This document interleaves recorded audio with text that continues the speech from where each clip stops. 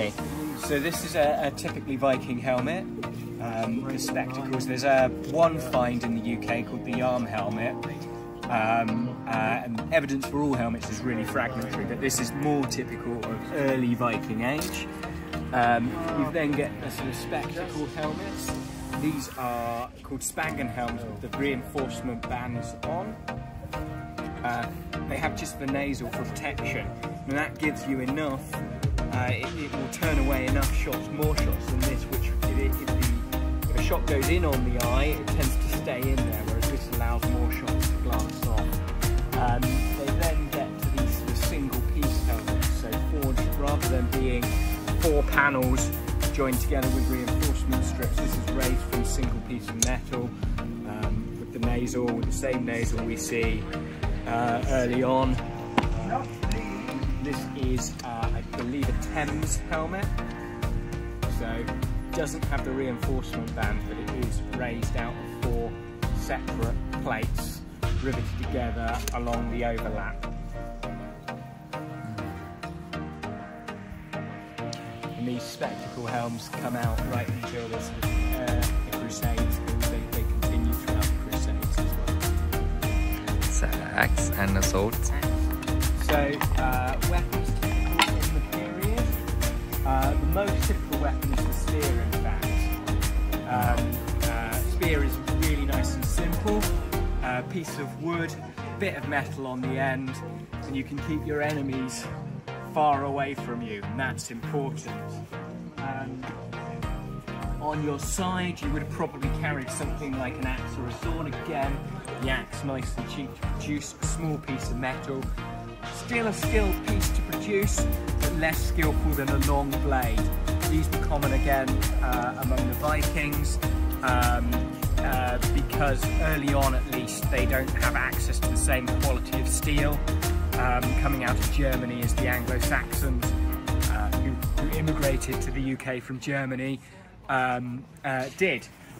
And then finally the sword, the weapon of the true warrior, the king. This is a lot of steel. It's a long, sharp blade. This, in fact, is a representation of a single-edged sword, so Viking again. It would have been cheaper metal along the back with a sharp blade along the front. The weight of the blade is balanced out by the pommel, meaning we can actually move it nice and quickly for quick blows, but most of them would have been big overhead blows coming in and trying to just overpower your enemy. Warfare in the period is not a friendly thing. The sword is probably the equivalent, in fact, of your £500,000 sports car, and then sat outside your £500,000 sports car. Your sports car is going to be sat outside your house, your armour. So this is probably the equivalent of £1 million house these days. It's made of thousands, tens of thousands of interlocking links. Some of them are riveted and others are completely solid. And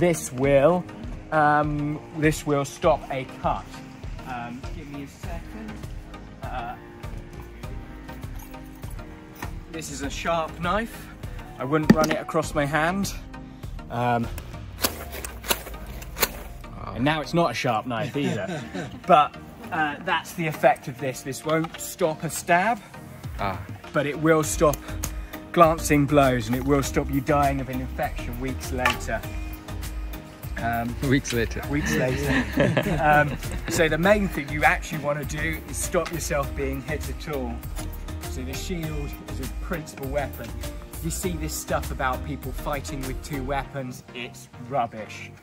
If I'm fighting someone with 2 weapons, I'm going to put them as far away as possible and then just whack them in the head with my sword. And the shield allows me to do that. It also allows me to punch to the face. It allows me a lot of offensive maneuvers as well.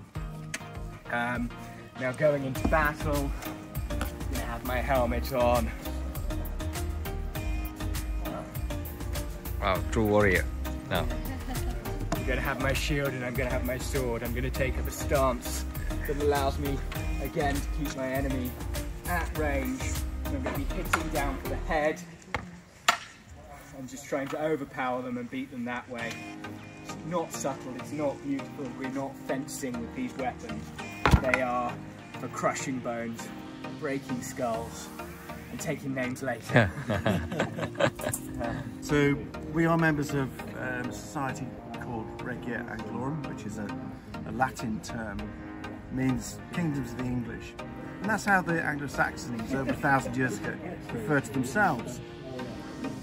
And we're here doing a sort of like taster visit, just a starter sort of thing, because next year we're going to be here in force and have a much bigger event with over 100 people involved. But not here per se, we're going to be down at the riverside in the river valley below the town. And we're going to be involved later on today with the carnival procession, just to sort of add yet more colour to it and things like that. But yeah, so we're here at this moment just to give people just a little view of what will be here next year in the summer.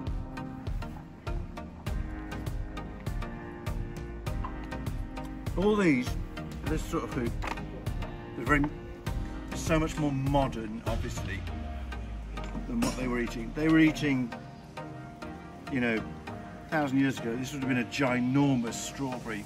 A truly wild one is only about that sort of size, a wild one. But they did have grapes and things like that, which might seem terribly exotic, because occasionally they were making wine here. Well, smaller apples and things like that. Obviously pears were not necessarily as vast as we have got here, but whilst it's all relatively high status food, we might not imagine it today, but for them it would have been. On a day-to-day basis, food would have been pretty basic, which is, at the end of the day, a kind of porridge where you're utilising your grains, and the porridge might have meat with it, because it was unlikely to have anything particularly sweet with it, but you know, and it was just had food added to it every day. It's the same thing, and akin to what we might deem as gruel these days. But obviously, if you're somewhere where they can catch fish, they were drying fish and things like that. As I don't know whether they're smoking fish. They could. They weren't. That wasn't beyond them. But certainly drying fish and things like that. Making salt pot and things. Oh,